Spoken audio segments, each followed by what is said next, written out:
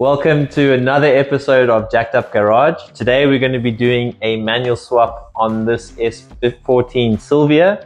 It's currently auto, obviously, and no cool car, which is a JDM, is auto. So this thing's going to be manual. We're going to make it sick, and we're going to get it up to speed with the way that it should be. Yep, as we should. We've got the gearbox, tail shaft, we've got a heavy duty clutch, we've got a lightened flywheel for a bit better feel, all the little accessories, short and shift kit, all the boots, mounts and everything like that. So hopefully we've got everything. Hopefully there's no surprises. There's always surprises. Yeah, always. Let's smash straight into it and we'll see how it goes.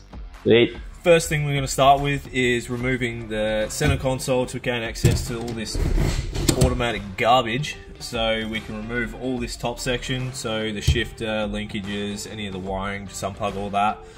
Once we've removed all of that, we can get under the car and start taking out the trans. So let's get to it.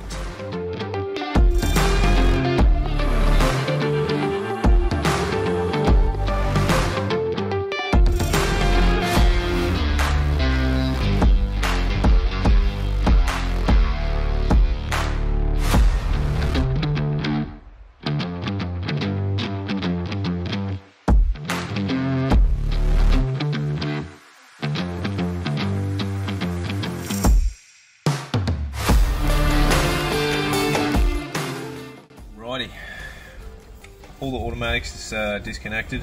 Just got to disconnect the pin from the linkage at the bottom. 4 screws, your screws in your shifter location thing, and then that's pretty much it. That's all that really needs to be undone from up the top. We've got everything undone from here, so let's get underneath it and start removing the transmission. Alright, we're going to start with the exhaust. That's going to be in the way of us getting out the transmission. Once we've got the exhaust off, we're going to drain the transmission itself. A lot easier with a fully drained transmission. Tail shaft out, and then once the tail shaft's out, we can focus on the transmission lines. So they've got hard lines going to it, to the transmission itself. They need to be removed altogether. There's no point keeping them in there.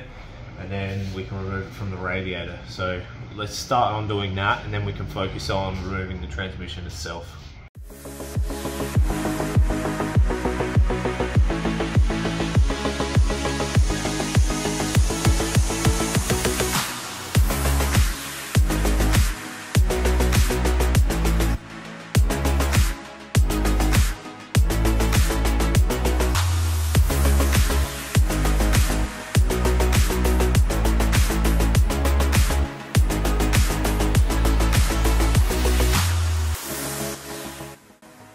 Alright, we're onto the torque converter bolts now. So to gain access to those torque converter bolts, you're going to need to remove this 2-bolt plate here. Once you've removed the plate, you can see and gain access to your torque converter bolts. I'm not sure you can see that in there, but that's where the torque converter bolts are. So we come back here, we can show, just need a socket on the crank. Just make sure you're turning it clockwise to be able to get to the next one, and the next one, and the next one, until you've got all your torque converter bolts out, and then you can shove a screwdriver in there. Push it forward a little bit to make sure it's separated from the flex plate. And then once that's all done, we can undo all of our bell housing bolts and the gearbox mount and the wiring loom, and that pretty much should come out.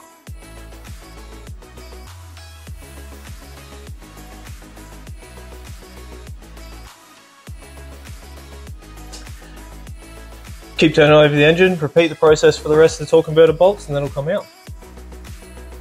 Alright, so getting these bell housing bolts off can be a bit tricky, and taking a trans out can be as well. So the way we can make that easier is releasing the bottom engine mounts and letting the engine tip back a little bit.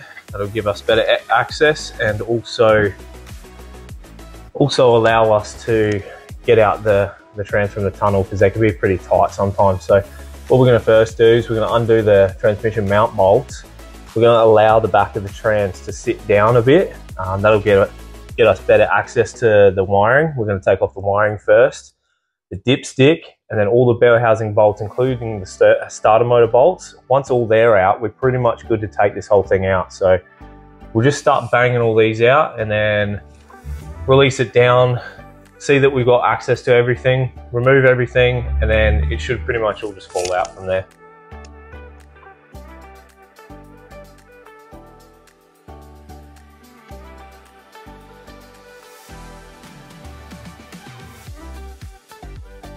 We're going to take the flex plate off. Once we've got the flex plate off, we'll take the bell housing plate off. Then we've got to sort out a few things behind here, make sure that the rear main seal's not leaking. Once we've sorted that out, we can chuck on the new flywheel, chuck on the new clutch, and then we can chuck the gearbox back in, or the new gearbox in.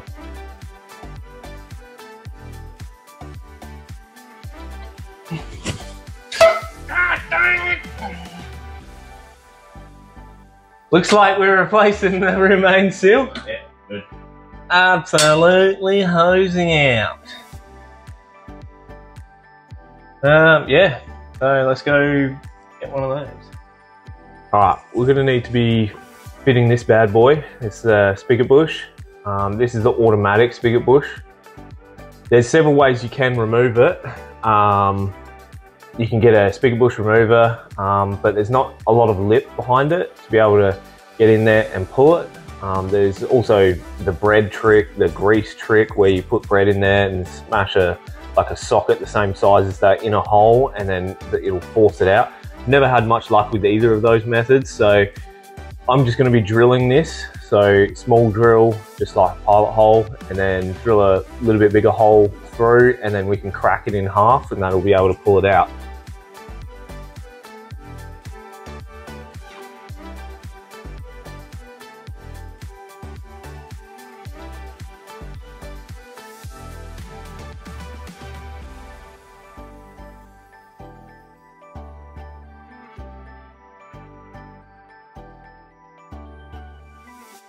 You can see that I've drilled out the center of it, which has allowed me to hit it on the sides, and then it sort of folds in on itself a little bit, and then it allows it to come out.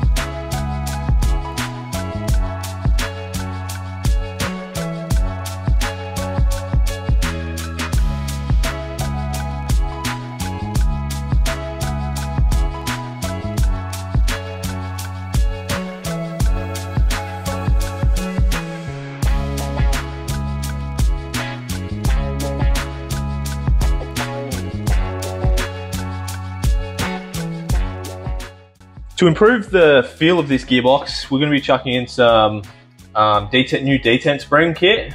So basically this is a GK Tech kit. You've got the choice of a few different springs here. We're going to be pretty much just chucking them all in and then seeing how it feels. Or maybe just the thick one and the thin one, just see how that feels.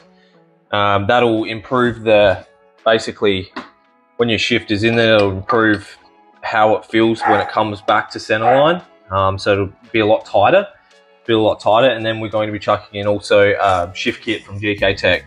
That'll also just reduce the throw, make it feel a lot better as well, so we can snap second and blow this gearbox up. So let's start chucking all that in, and we'll see how it looks after.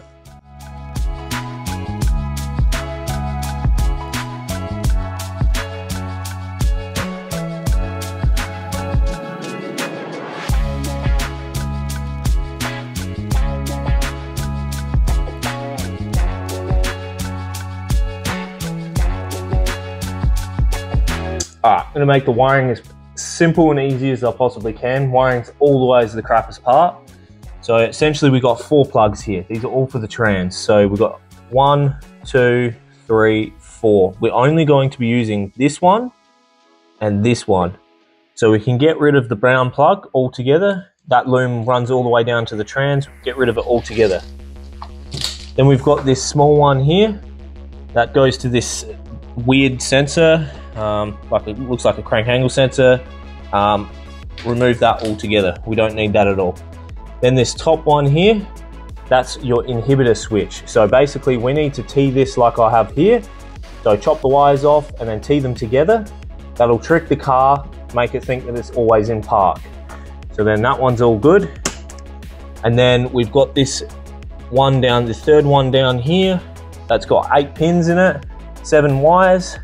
All we need out of that is these 3 colors. We need a black, we need a green, and we need a white. Green is for our reverse, white is for our neutral switch, and then the black is for our earth for both of them. So we need to turn that into 2. So we need to tee it back here, run 2 wires to each of these switches, and then we've got our reverse light, which is green. We're going to terminate that one at the trans, and then we've got white, our neutral switch, terminate that at our trans as well. So all we need to do is make a nice little loom out of this one, and then that should be all of our wires. Our speed sensor is already in our engine loom, and that's already going to where our speed sensor is, so we won't have any trouble there. Wiring's all done up here. We're going to chuck in the clutch pedal now. First off, you've got to remove your auto ECU. Garbage, don't need that anymore. Should run fine without this in there, as long as you've done the correct wiring. So now we're going to install this. So basically on the automatic ones, the firewall has no cutout for it, but it's double plated, and on the back it's got like a stencil or template. So 2 holes for your bolts, and then 1 big hole for your middle. So we're just going to drill out the 2 bolt holes here, and then we're going to hole saw out the middle one as well. That'll allow us to go under there, slot that in, and then you've got your 2 nuts on this side, and then you've got 1 bolt that goes up, and that'll hold the whole clutch pedal in. In our case, we don't have a manual brake pedal. We're just going to cut it in half to suit and get the correct rubber to suit it as well. Now for the fun part, time to slip the box in. So we've got our speed sensor wiring, reverse and neutral wiring. We'll terminate that once we've got the gearbox back in. These 2 are our Deutschwerks connectors. We've just terminated these ones, so we can just put the appropriate Deutschwerks connectors on these once we know what length we need them at. And we've just got the front of the engine jacked up slightly, just so to tilt the back of the engine back a little bit, just because the bell housings on these things are a little bit tricky to get in here. So let's get to it.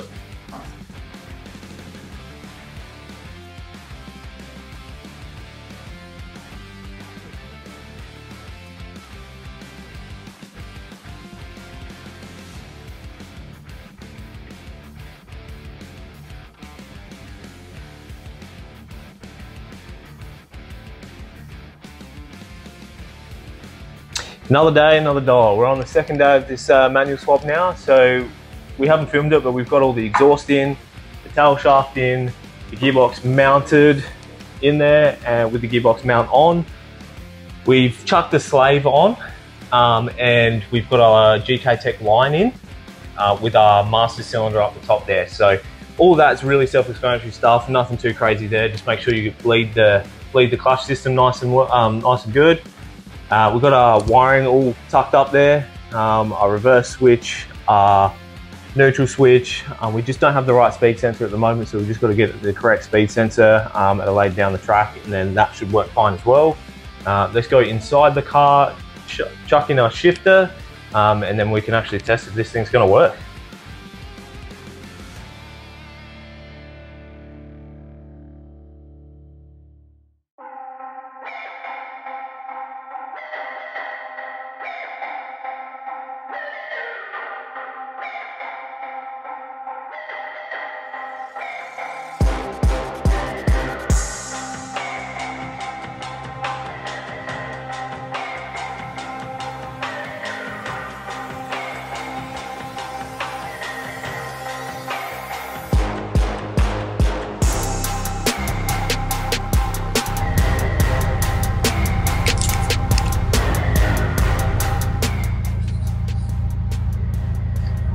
We've cut down our brake pedal, we've got our clutch pedal in there. We're ready to see if this thing moves under its own power.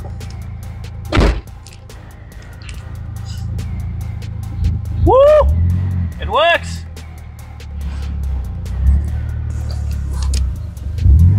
There we go. Let's go drive the thing.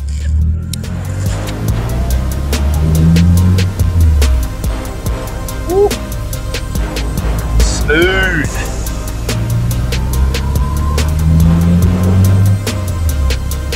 Oh, so smooth.